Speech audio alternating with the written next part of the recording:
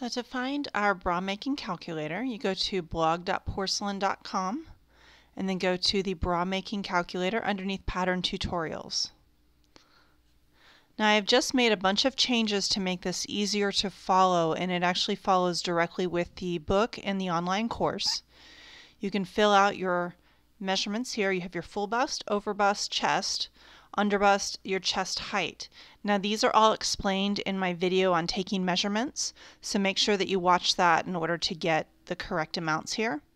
Then over here you can select your wire style. So we have the regular wire, vertical wires, vertical flats.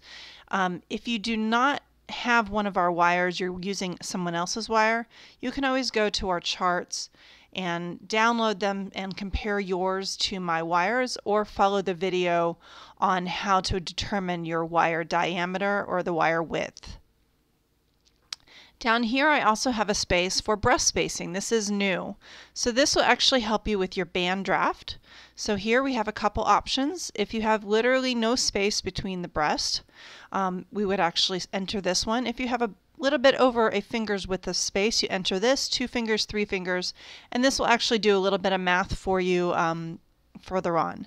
If you know the percentage of stretch that you'll be using for the back band, you can select that here, and this is also is part of the output that will tell you what to draft with. If you don't actually know your percentage quite yet, just leave it at 50, and then once you do your test for the stretch, you can always come back and re-enter your measurements and do a new output for your video. In this area you can actually select whether you are asymmetrical. Now I do need to explain. If you are using 2 separate wires, you would actually run this entire report twice. Once for, let's say, this wire, and then once again for your other wire. When doing this, this automatically accounts for the change in, it automatically accounts for the asymmetry in your body. If you know for sure that you are asymmetric more than 1 cup size, then you can add that down here. If you are using the exact same wire for both sides and you know that you are asymmetrical, then you would go ahead and enter that down here. And what this does is this will create a second set of measurements here to draft with. If you are doing 2 different wires, like I said, you'll have to run this report twice.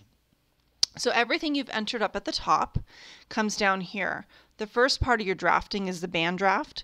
So this is all of the information that you have entered above, and it's just in summary form.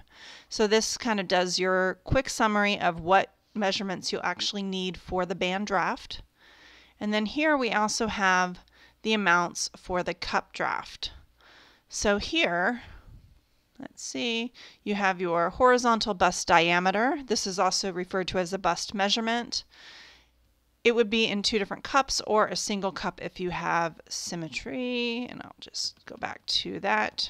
So if you come down here, you'll see that there's nothing here if it is symmetric. This here has your quarter wire circumference. This is all math that is done for you, so you don't have to do the math that's in the book, and so forth.